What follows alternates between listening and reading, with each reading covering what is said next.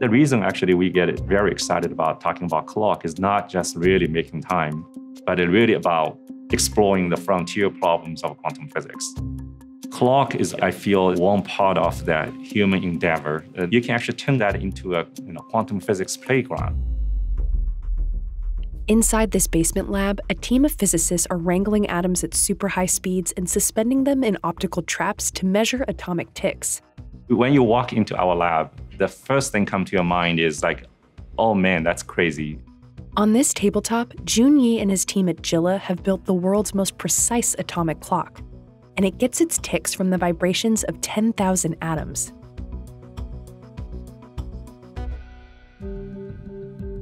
Time is a universal constant in our lives. GPS navigation, power grids, financial networks, whether you get to work before your boss, all of this depends on reliable timekeeping. But have you ever stopped to think about what time actually is? It's a very precise measurement of ticks, and thanks to the march of technological progress, that tick has gone from the movement of the sun to a pendulum swing to the vibrations of a quartz crystal. And ever since the 1960s, we've been on atomic time. Inside the atom, electrons moving around nucleus, and that has a very periodic oscillation. And we say we want to use that as our fundamental unit of time. We want to measure those energy level structure extremely precisely because that's a constant of nature. So if you can measure something extremely precisely, it should be a universal value. And that's what the atomic clock is all about. This is the NIST F2, an atomic clock at the National Institute of Standards and Technology in Colorado. It's one of the world's master clocks and is designed to measure the very specific oscillations of cesium, a silvery element on the periodic table. Inside it, a gas of cesium atoms enter the clock's vacuum chamber. Microwave laser beams push the cesium atoms together into a ball. The lasers toss the ball up, then it falls back down, emitting photons.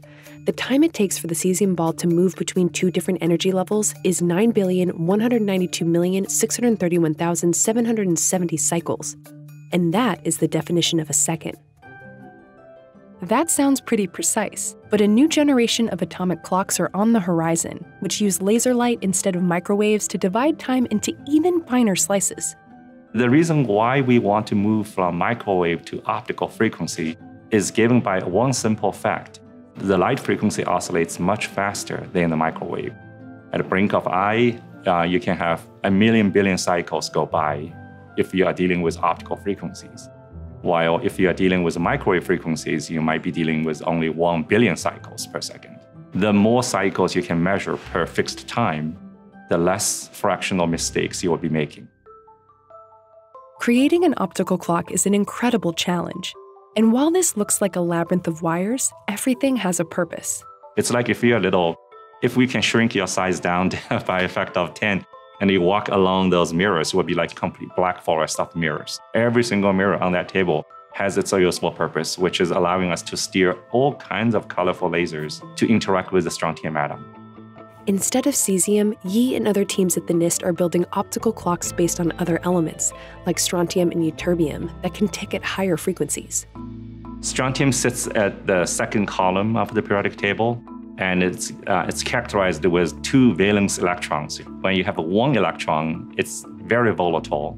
When you have 2, it's much less volatile compared to, say, cesium atoms. The strontium atom, when you liberate it, they are moving with a speed of a few hundred meters per second, which is essentially like a bullet train. And so if I ask, what time is it, strontium atom, then I wouldn't be able to tell you the time. So the first thing we need to do is slowing them down so that they are standing still in front of you. So we need a bunch of lasers. We take a few tens of milliseconds to finally prepare them into a very, very low temperatures. Then we load them into an optical trap. How we do that is by using another laser, almost like a tweezer made of light.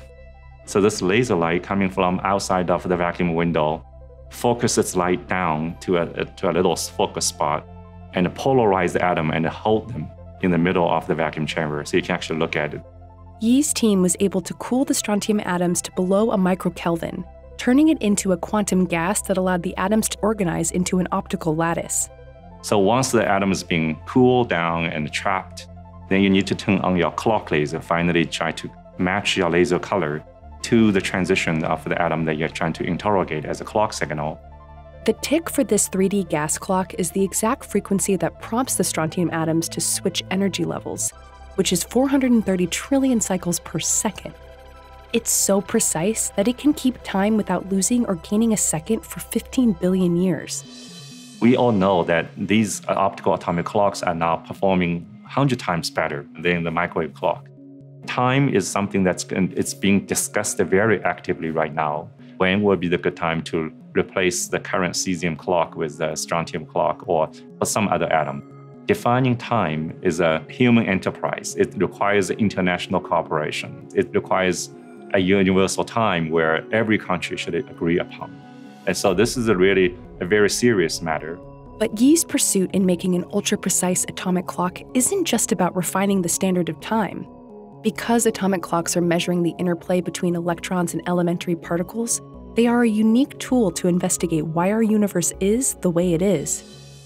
You're building more precise and more sensitive scientific instruments to be able to detect gravitational waves or detect the presence of dark matter. Because in the end, if you are the master of the space-time fabric, you got to be able to figure out, the dark matter is bending the space-time a little bit. And the one way to figure this out is just measure time.